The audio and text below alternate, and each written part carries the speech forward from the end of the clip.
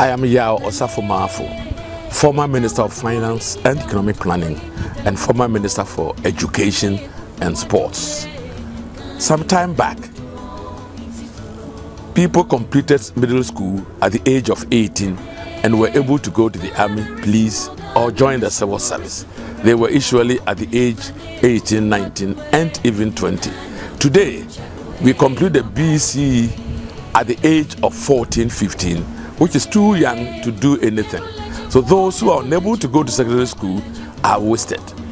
Nana Adodankwa Akufo-Addo has made it a campaign pledge that he would raise the basic education from junior high school to senior high school for every Ghanaian child. This means that every Ghanaian child will continue from junior high school to senior high school. But of course, fees will be paid by the government.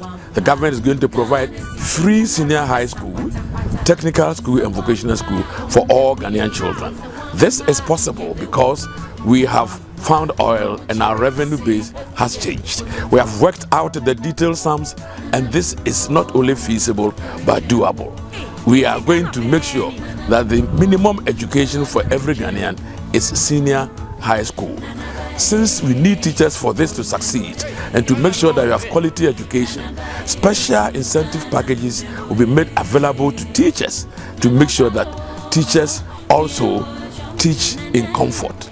We're going to provide special housing schemes, special mortgages for teachers.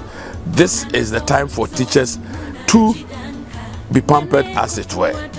We believe that we can also provide the basic infrastructure for the system to take place without any hit or hindrance. Free secondary education or senior higher education is a must. This is the development direction for all countries. Countries like Kenya, Botswana have made it, and we are going to make it. Nana Addo, when elected as president, will make sure that every Ghanaian child benefits from our oil revenue by using same to pay for senior high school. Senior high school will henceforth be the basic education level and will henceforth be free. Fellow countrymen, vote for Nana Adodankwa Akufo-Addo and the NPP. Change now! Move Ghana forward!